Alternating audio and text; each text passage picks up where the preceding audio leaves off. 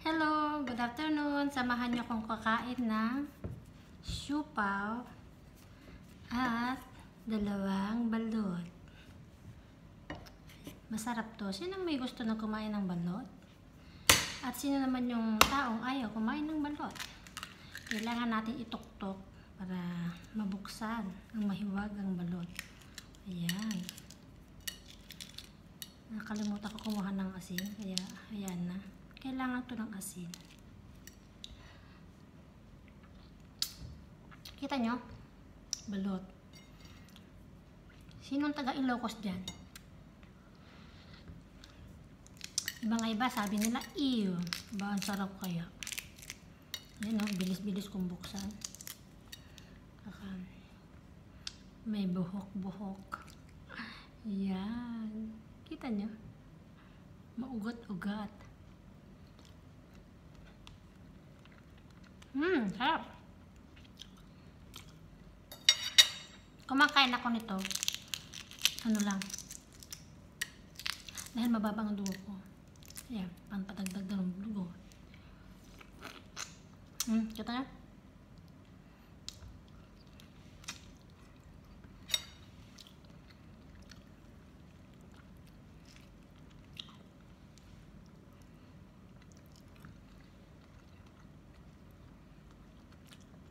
Ang sarap guys. Luto na to. Binili ko sa Asian market, Philippine market, 250 euro.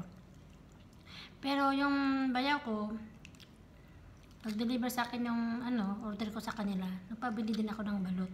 Pero yung binili niya, 6, parang mas mura ata, more than 1 euro lang.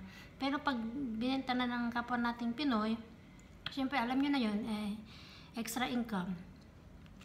Saka luto na, kaya mas mahal na.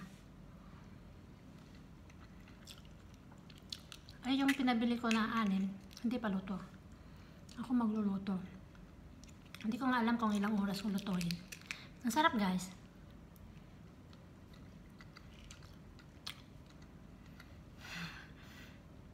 Pasensya na dyan sa mga ayaw kumain ng balot. I-video nyo na lang. Kung ayaw nyo. Tignan yung kinakain ko. Pero masarap siya. Ito, yung parte niyang to, yung puti, matigas, ayoko. Ayan. Number 2. Saan itok-tok? Yun.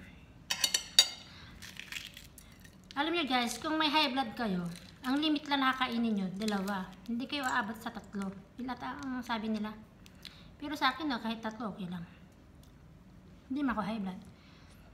Pero dalawa parang luto. Luto muna kakainin ko. 2 muna. Diba may siupaw naman na 2. Ito na yung lunch ko. Magkano bang balot sa atin, diba? Mas mura lang. Pero syempre, nagbiyahe na siguro. Ewan ko saan sulok naggaling. Sarap. Sino may gusto dyan? Bigyan ko.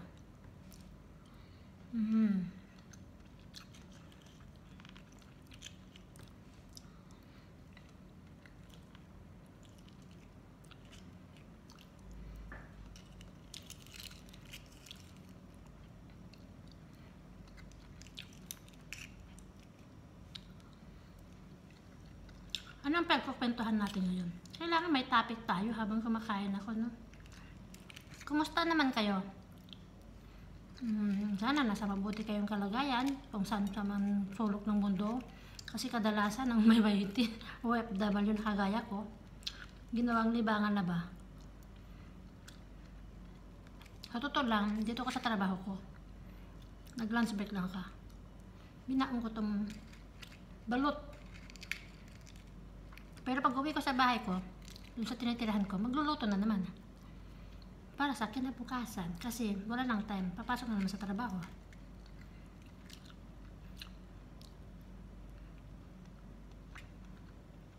Thank you so much sa mga walang sawang sumusuporta. At sana hindi kayo magsasawa. Thank you sa mga admin. Hindi ko kayo maisa-isa. Kasi sa dami nyo pa naman. Sana hindi kayo magsasawa, mapapagod. Habaran nyo pa muna yung mga pasensya nyo sa amin. Alam mo na, nagiging pasaway sa pag-send na lang ng mga proof, nagiging pasaway na kami. Eh, nobody's perfect naman. Yung kagustuhan, minsan yung kagustuhan namin na makapasa na at magumpisa na naman sa ibang gawain. Kasi yung mga iba yan, marami pang kaano, diba? Alam nyo na. Kasi pag naipasa na, clear history na, sasabak na naman sila sa iba, diba? Ganun yun. Kasi hindi naman lahat, maraming extra na gadget. Yung mga isa hinihiram pa, yung mga iba, hinihiram or isa lang, o dalawa. Kasi dalawa lang gamit mo, isa, pahirapan din. Alam ko yun. Ang sarap pala yung puti niya, kinain ko. Akala ko matigas, balikan ko yung isa. Baka hindi matigas.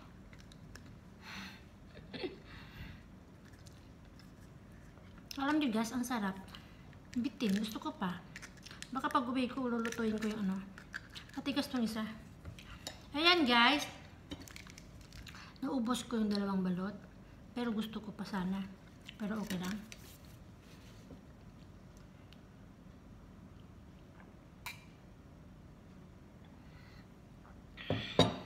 Sarap. Okay lang kasi may nahulog ko, pinupulot ko. May nahulog na pieces yung balot. Tapos nalagay dito sa ibabaw ng siopaw ko. Pero okay lang. Itong siopaw naman, 2 euro. But, 2 euro. Gawa ng Pinay. Kaya ganyan, papel yung niya. Alam nyo na, ganitong sitwasyon ngayon sa Euro, pandemic. Monday to Friday lang kasi trabaho dito. Ay kahapon Sunday, naglakad-lakad ako, di ba? Nakita nyo sa una kong na-i-premiere,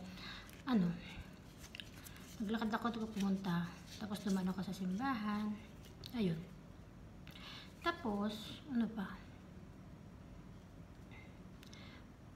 Yung mga marunong magluto, at may time magluto, at may gagamit sa pagluluto sa loob ng kanilang apartment, gagawa sila ng mga ganito. Yung mga iba nagluluto ng mga ulam. Kasi marami yung walang time magluto. Nasa trabaho.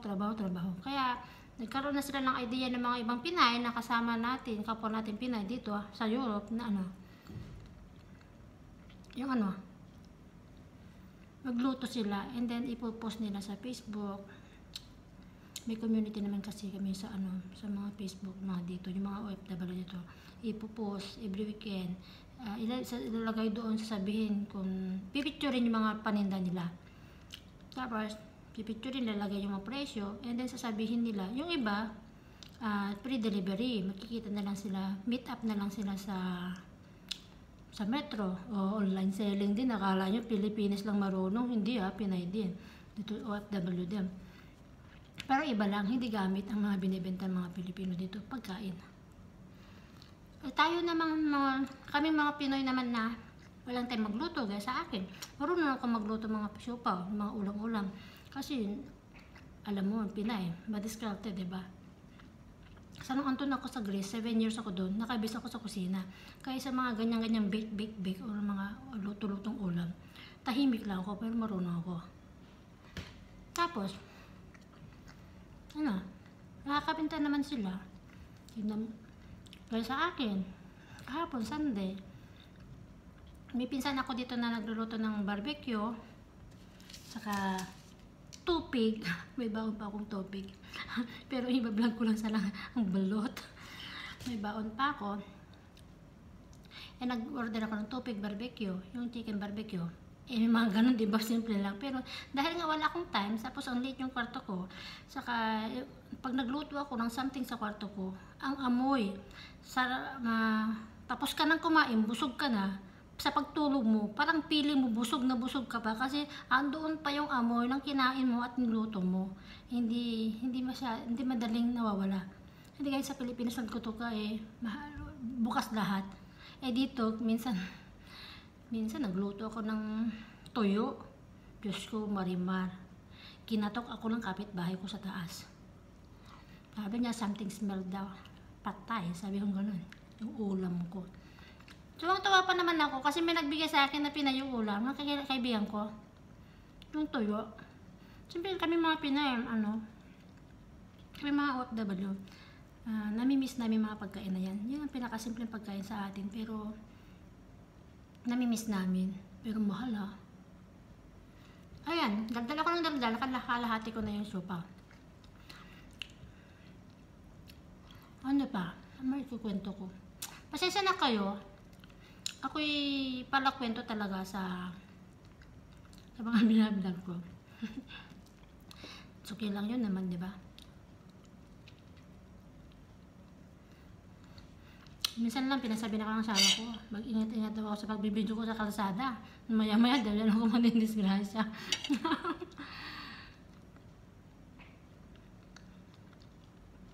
Kasi yung mga kalsada nilalakad ko, hindi naman pinaka-national highway yun eh. Parang ano lang.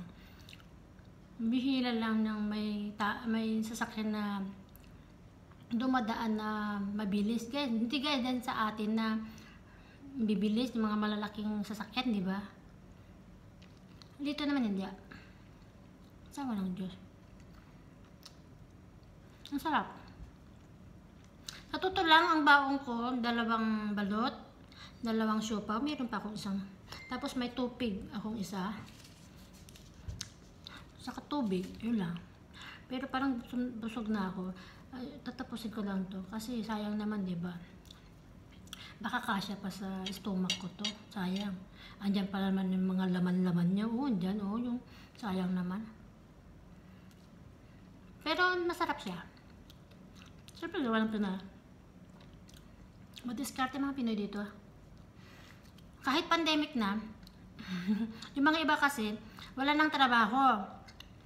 Kasi sa ganitong sitwasyon, sa awa ng Diyos, mabilidan ng mga OFW, mga Pinay, Pinoy, nagagawa ng paraan para sa pangailangan nila sa araw-araw, pambayad ng mga bills nila, sa tinitirhan nila.